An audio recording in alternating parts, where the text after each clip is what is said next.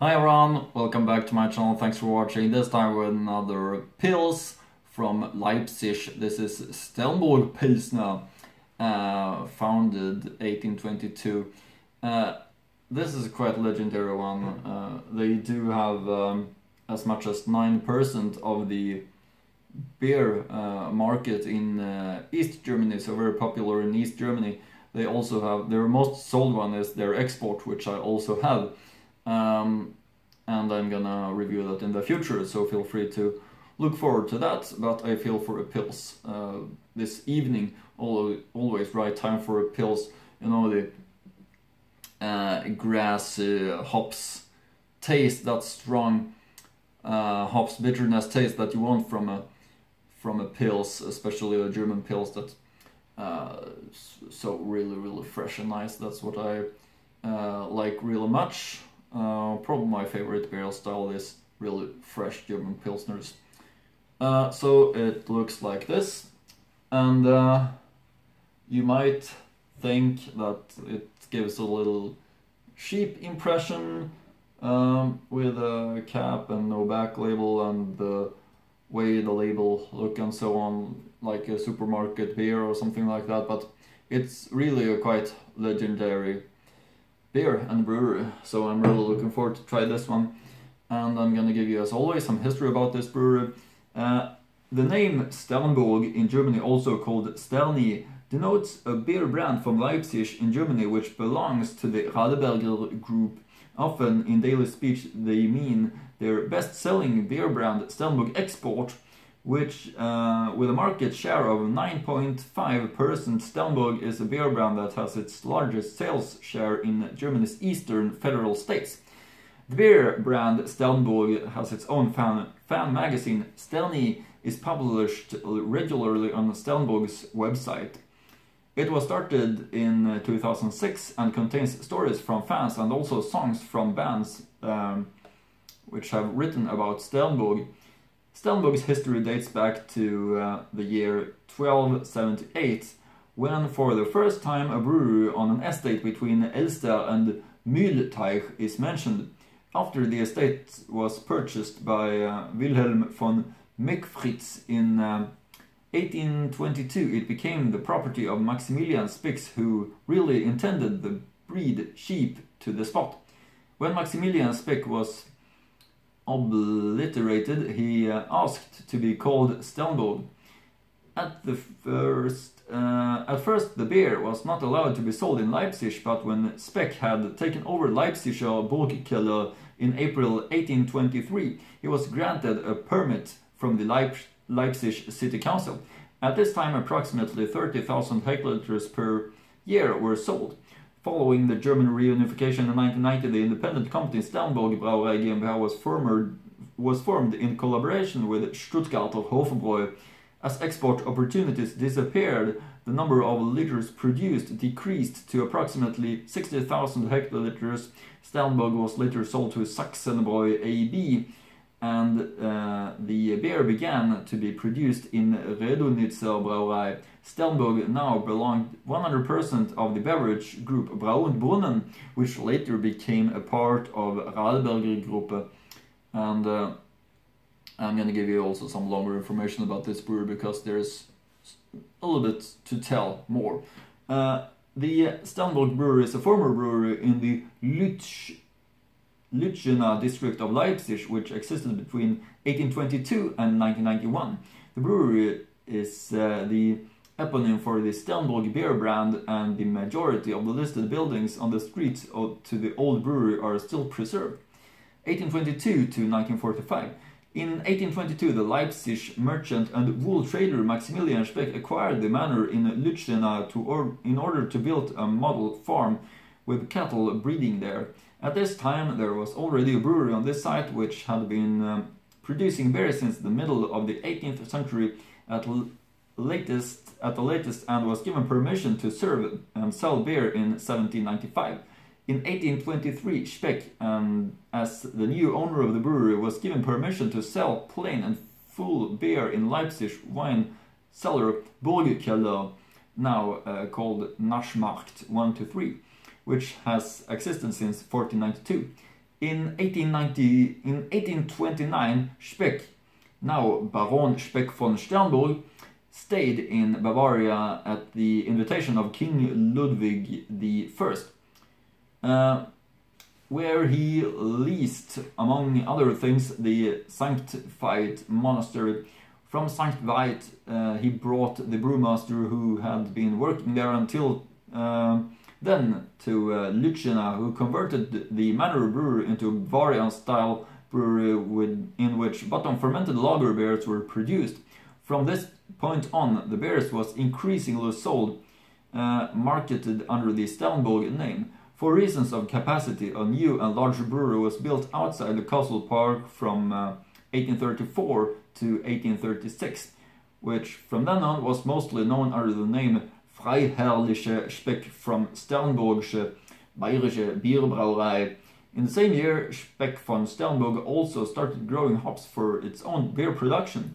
In 1846 to 1847, the site had been expanded for the first time due to increased sales, and 3 new storage cellars were built. Alexander Maximilian, the youngest son of Speck von Sternburg, inherited the Lütjena estate and thus the brewery after the death of his father in 1856. In 1864, the beer was sold and served in addition to the Leipzig Burgkeller through 2 of its own locations, the Gasthof zu Lütjena and the Lütjener Keller in Speckshof. Further restorations in the fair trade city were purchased until 1880. Between 1876 and 1930, the brewery was extensively expanded and continuously modernized in several steps, which mainly concerned technical facilities such as the brewhouse, malting plant, steam boiler and steam engine system, as well as fermentation and storage cellars. In 1892, bottled beer shipping was introduced, and in 1911, the siding for the Warenfreight station was put into operation. Alexander Maximilian Speck von Sternburg operated the brewery until his death in 1911. His son, James Alexander, who lived from 1856 to 1916, converted the brewery in 1913 to the Sternburg GmbH Leipzig Lütjena around. At that time, the company was the largest source of income for the Speck von Sternburg family and was one of the largest breweries in central Germany. In 1913, the brewery bought the Leipzig Castle cellar, and between 1915 and 1924, the beer production was restricted due to the war. In 1940, the long-time manager of the brewery, Oswald Winde, published a large format, over 650-page commemorative publication on the occasion of his 50th anniversary. The Leipzig writer Paul Dahne was commissioned to write the text of the private print, which sometimes spills out and pays homage to National Socialism. Between 1900 and 1940, he wrote several commemorative publications for Leipzig companies. In the last years of the Second World War, forced laborers were employed in the brewery, and history 1945 until today. After the end of the Second World War, the Speck von Sternburg family gave up their goods in Lütjena, and from 1946 the Soviet military administration administered the brewery.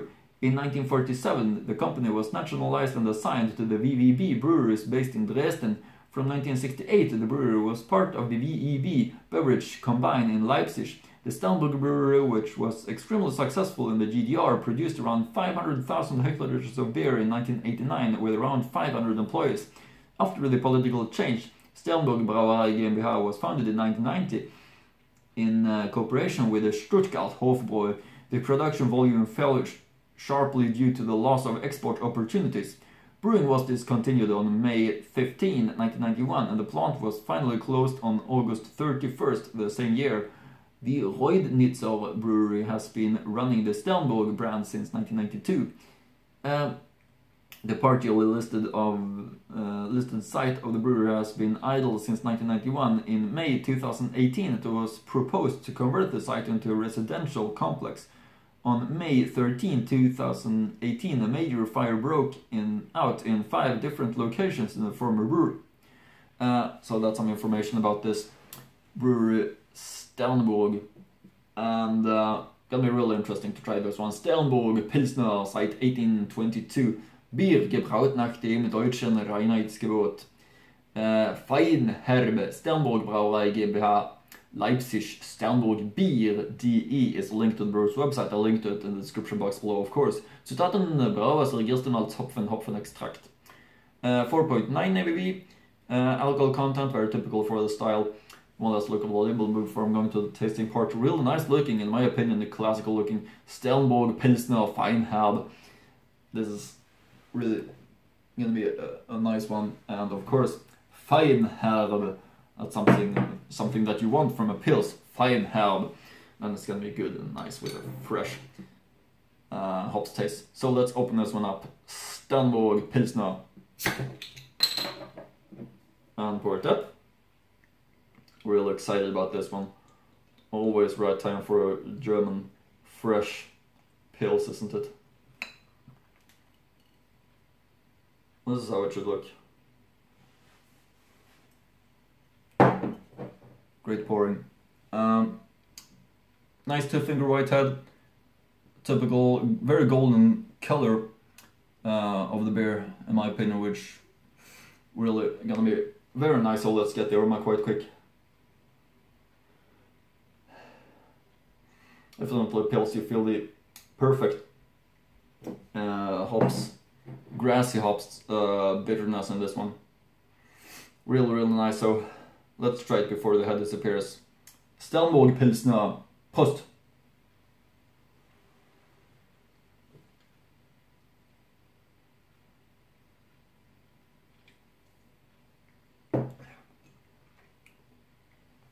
Yeah, so refreshing and nice. And this is what you want from Pils. Sternburg Pilsner is really nice. Doesn't disappoint me at all. Fresh and nice in hops taste. That's always what you return to regarding describing the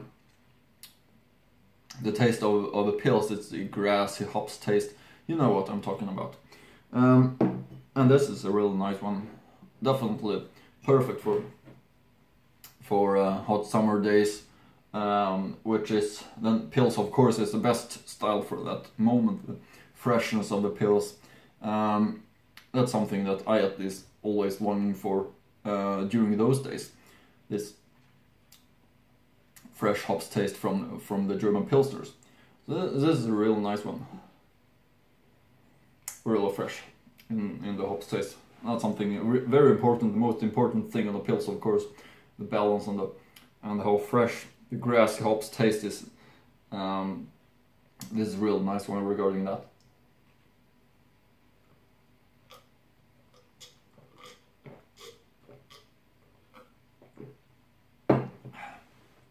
Yeah, not bad at all. This one really does it.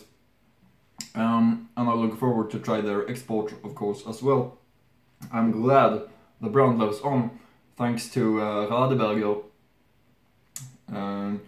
who are continuing to brew it, this beer. Unfortunately, as I mentioned, the brewery was closed in the 90s, but it's a legendary brewery. Definitely, it's a must to have here on the channel. Sternburg Pilsner is something that you really should try, in my opinion. Might look cheap on the bottle, you might think, but it's a nice tasting one.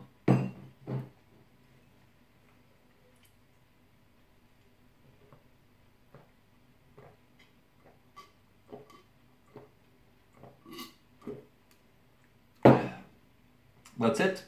That's the Sternburg Pilsner, which is a nice Pils. Of course, not as strong in its hops taste as the Jever, because no Pils is as strong as in hops taste as Jever, as far as I know. So, but still, it's real nice. And yeah, I think that is for now. Hope you continue to follow my channel. for more interesting beer reviews from Germany, of course. And like, comment, subscribe, and hope I see you again in the next German beer review.